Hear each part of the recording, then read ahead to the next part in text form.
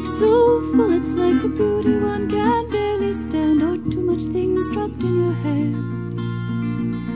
And there's a green like the peace in your heart sometimes, painted underneath the sheets of ashy snow. And there's a blue like where the urban angels go, very bright. Now the Calder mobile tips a biomorphic sphere, then it swings its dangling pieces round to other paintings here. Your behavior is so male, it's like you can't explain yourself to me. I think I'll ask Renoir to tea,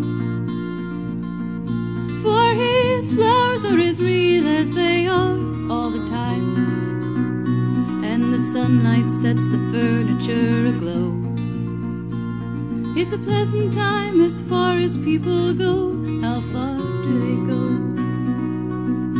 Well, his roses are perfect and his words have no wings. I know what he can give me, and I'd like to know these things.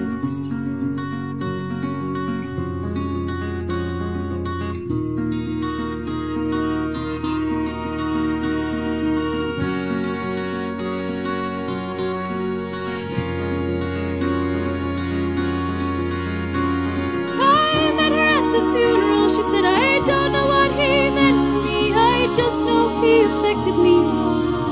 An effect not unlike his art, I believe. The service starts and we are in the know.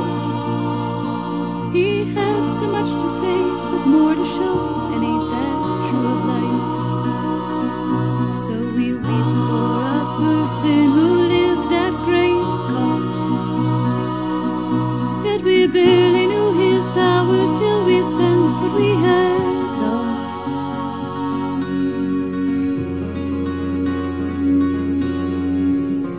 A friend and I in a museum room, she says, look at Mark Rothko's side. Did you know about his suicide? Some folks were born with a foot in the grave, but not me, of course. And she smiles as if to say we're in the know. Then she names a coffee place where we can go uptown. Now the painting is desperate, but the crowds wash away. In a world of kind pedestrians who've seen enough today.